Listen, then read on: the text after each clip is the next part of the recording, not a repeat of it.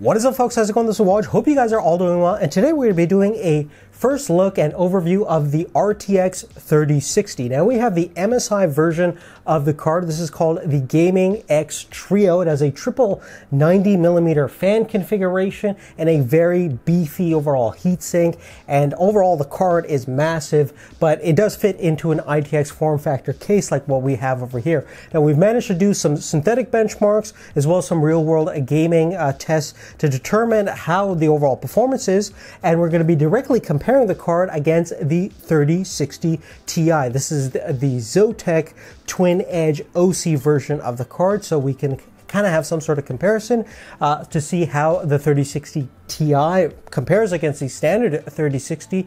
And if you're interested, let's get right into it. Now first, let's talk about the general specifications of the RTX 3060. In terms of CUDA cores, we have 3584 units compared to 4864 units on the Ti version of the card. Boost clock, you're looking about faster speeds on the 3060, about 1852 megahertz versus 1695 megahertz on the Ti version. Now in terms of memory, like the previous generation, we actually have more capacity at 12 gigabytes versus 8 gigabytes of GDDR6, and a smaller memory bus of 192 bits on the standard 3060 versus 256-bit bus on the Ti version of the card. But we do have a greater memory speed of 15 gigabits a second versus 14 gigabits a second. And in terms of power, the Ti version does require more. It's rated at 200 watts TDP versus 170 watts on the RTX 3060. Now with the Gaming X Trio, MSI has beefed up the RTX 3060 to the max. You actually need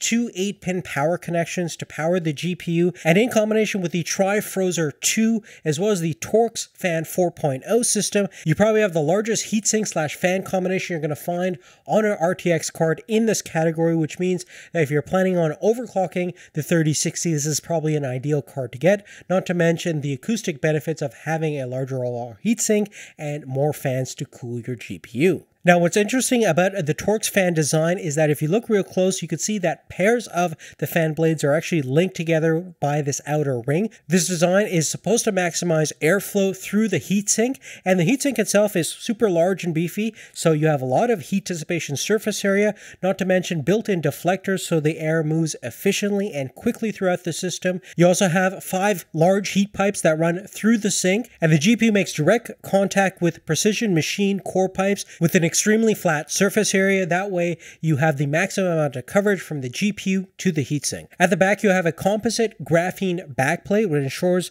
the card stays extremely rigid and strong during installation, and it also aids in dissipating the heat at the back of the card. Some other features about the card include a custom PCB that has embedded fuses which provide additional safeguards against electrical damage. You also have a bundled support bracket that you can attach to your PC case for additional card reinforcement, and very subtle RGB lighting effects on the front and side of the card, which you can fully customize and program within MSI's software suite. Now moving right along, let's finally get into our benchmark results. First, starting with our synthetic benchmarks. First up is 3D Mark's Time Spy Extreme. On the 3060, we got 4,100 points on the overall score versus 5,600 points on the Ti version of the card. Next, we ran Port Royale, also from 3D Mark. We got around 4,799 points on the 3060 versus 6,800 points on the Ti version of the card. And last, we ran Unigen's Super Positioning benchmark, and at 4K optimized settings, we got around 6,500 points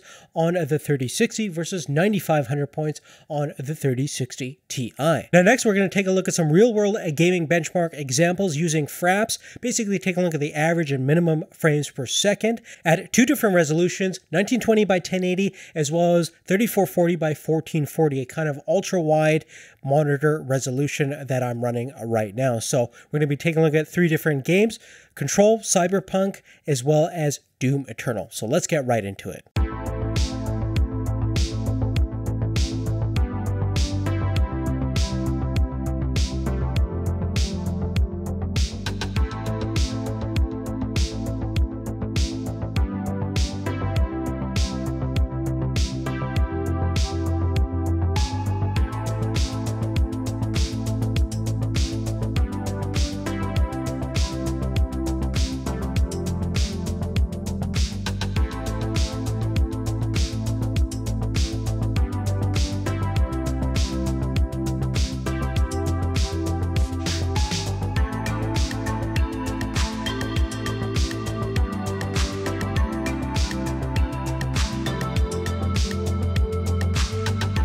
But really on that, guys, that's really it. Now, in terms of comparing the 3060 compared to the Ti version of the card, I think you're looking at about a 15 to 20% performance bump up when you go with the Ti version, which is definitely cool in the sense that you're only paying around $100 to $80 more typically in a normal world. I know supply and demand issues with pricing is a little bit wonky these days with all these GPU shortages, but once that becomes normalized, definitely interesting value proposition in the mid-range NVIDIA graphics card landscape. Now, in terms of the benefit of the MSI Gaming X Trio card, definitely the cooler. It's super beefy and it does a great job of dissipating heat thanks to that large heatsink, and for most of the time the fans are actually not on even when you're gaming with it, which is definitely a huge benefit if you want a quiet system opposed to a twin fan setup like what we have on the Zotac, which is on most of the time. And since the card gets a lot more hotter, the fans need to spool up a lot more, and it's definitely the louder card in that sense. Now, we're going to be doing some overclocking later on in the future using MSI Afterburner, and if you haven't done so already, please make sure you have post notifications turned on to find out whether this can get you a little bit more performance than what comes standard out of the box. And we definitely want to thank MSI for supplying us this review sample. Without your support and their support, this content would be possible. And make sure you have post notifications turned on again, and subscribe if you haven't done so already. Other than that, definitely love to know what you guys think is the best graphics card in the mid-range mark right now, and we'll see you real soon in the future. Take care.